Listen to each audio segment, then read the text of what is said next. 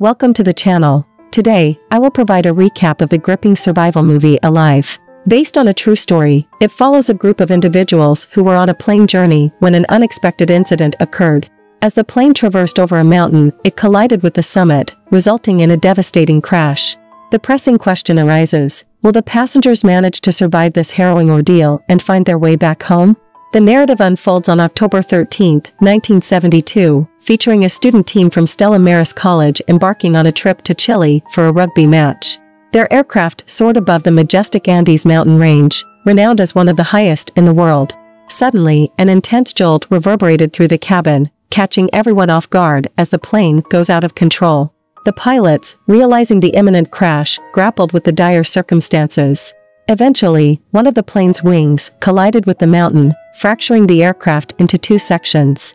Passengers seated towards the rear were violently thrown into the air, while the front portion continued to skid forward until it collided with a rock, delivering yet another jarring impact that affected everyone on board. The collision left numerous individuals injured, and tragically, 7 individuals seated at the back of the plane had already lost their lives.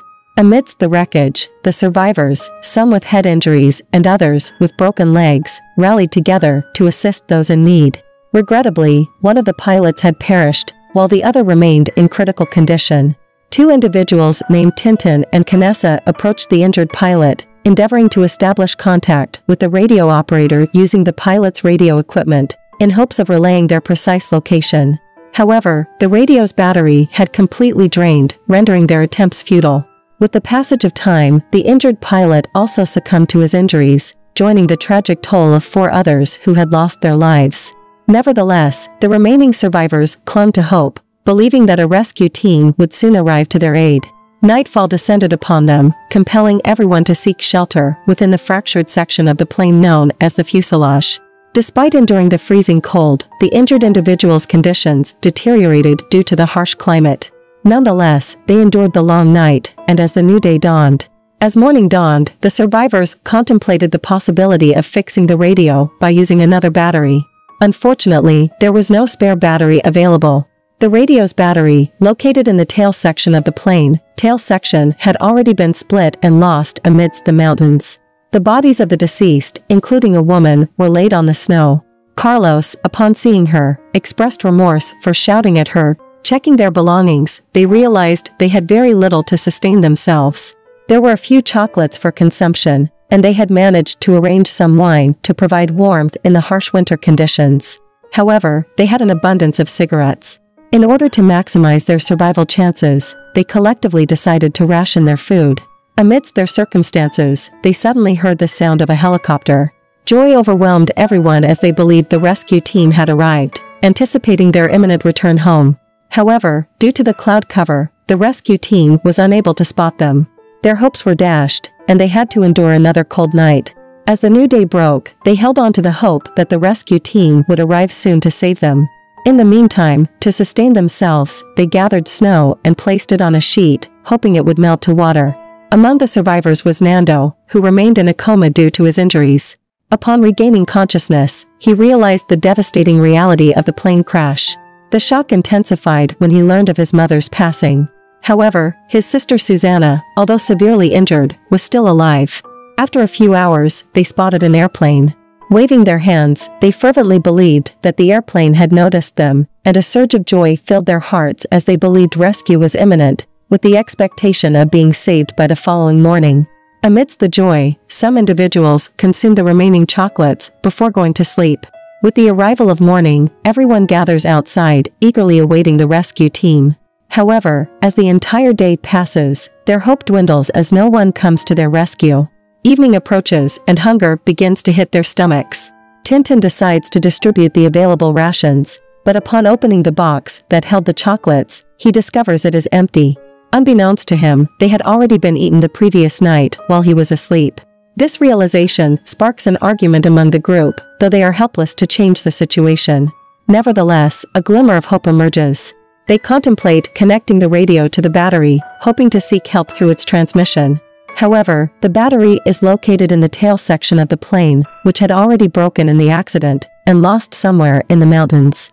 Determined, a group of 5 individuals ventures out to search for the battery. After a significant amount of time, one of them slips, causing the snow beneath them to shift. In a precarious moment, they manage to grab hold of their companion, narrowly avoiding a dangerous fall. Recognizing the risks, they decide it is not safe to continue their search. Night approaches once again, accompanied by cold weather and long nights. They retreat and spend the night inside the fuselage, the only shelter protecting them from the elements. Without the fuselage, their chances of survival would have been grim.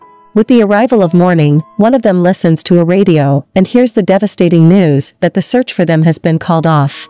The government believes that no one has survived. That night, while everyone is asleep, Susanna, Nando's sister, passes away. Nando, shattered by the loss of his mother and now his sister, is consumed by grief. 9 days have elapsed, and hope is fading among the remaining survivors. In the midst of this dire situation, Nando gathers everyone and delivers the unsettling message that they must consume the bodies of the deceased in order to survive, as their energy reserves are dwindling. However, not all members of the group agree with Nando's proposal. The next day, during their collective gathering, Hugo puts forward a solemn promise: if he were to die, they should consume his body. Failure to do so would result in him returning as a malevolent ghost, seeking vengeance upon them. Despite the initial laughter that follows, similar discussions take place among the group. Eventually, albeit reluctantly, they commence the grim act of consuming the dead bodies as a means of survival. A situation fraught with horror and distress. Nando, in particular, is devastated as her mother and sister are there in the dead bodies. After their gruesome meal, they devise a plan to retrieve the battery from the back of the plane, aiming to establish communication using the radio. 3 members of the group embark on a day-long journey in search of a suitable place to rest for the night. However, the extreme cold leads to their awakening the next morning, only to find themselves covered in ice. Undeterred, they resolutely strategize their next steps. Eventually, they reach a location where plane debris is scattered, and where some unfortunate individuals have already perished. Regrettably, they are still unable to locate the battery. Recognizing that remaining in that location would mean succumbing to the bitter cold, they decide to return. On their way back, they make plans to bring food and drink with them, understanding the importance of sustenance in their quest for the battery. That night, they attempt to burn a few items, including their money, in an effort to ward off the chilling cold. It becomes increasingly evident that none of these material possessions hold any value in the face of nature's wrath. As their hardships continued to mount, an unexpected and massive avalanche cascaded down the mountainside, resembling a sea of rushing snow waves. The force of the snow crashed into the fuselage where they had sought shelter, violently jolting them and burying them beneath its weight. Their attempts to escape proved futile as the plane became completely engulfed in snow. The storm persisted, battering them relentlessly throughout the following day. Finally, when the storm subsided, they mustered all their strength to dig their way out of the snow. Carlos exclaimed with hope, "Look! After countless days, the sun has emerged. It feels as though divine forces are guiding us." Sadly, 8 more lives were lost in this calamity. Undeterred, they cleared the snow from the top of the fuselage, which had served as their sanctuary for the past 50 days. With each passing day, the nights grew longer and the days shorter. Now, for the 3rd time, they set their sights on retrieving the battery. They organized the team and gathered provisions for sustenance. They also formulated an alternate plan. If the battery remained elusive, they would proceed on their journey and attempt to escape through the mountain pass. 3 individuals embarked on the mission to locate the battery. After careful consideration, they discovered a section of the plane where they found clothing, supplies, and even some chocolates. Their spirits were uplifted, knowing they had come across the much-needed battery. However, the battery's weight rendered it impossible to carry. Consequently, they decided to enlist the help of Roy, an electrical expert, who possessed the necessary skills. Roy was brought to the spot, but despite their best efforts, they couldn't manage to activate the radio. Nando insisted that they should make an attempt to escape from the mountains, but his plea fell on deaf ears. Reluctantly, the 4 of them began their return journey, battling against an incoming storm that made their passage exceedingly challenging. Nonetheless, Nando held on to his fervent desire to find a way out, even if his companions were not receptive. 61 days had elapsed since their ordeal began, prompting Nando, Tintin, and Canessa to prepare for their departure. The 3 embarked on their journey, with Carlos sharing a dream he had the previous night. "I dreamt that you reached lush green valleys. Do not worry, you will find a way to escape from there." Following their departure, the three individuals embarked on a perilous and exhausting 2-day journey, eventually reaching a towering peak of the mountain. As they surveyed their surroundings, all they could see were mountains, stretching endlessly before them. Overwhelmed by despair, Canessa collapsed on the ground, losing all hope.